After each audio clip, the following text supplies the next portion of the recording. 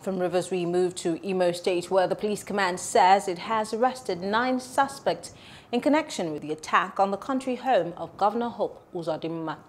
Also, the command disclosed that it had arrested suspected native doctor who prepares charms for the fighters of Eastern Security Network (ESN).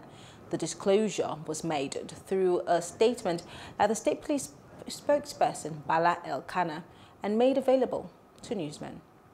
Hello, hope you enjoyed the news. Please do subscribe to our YouTube channel and don't forget to hit the notification button so you get notified about fresh news updates.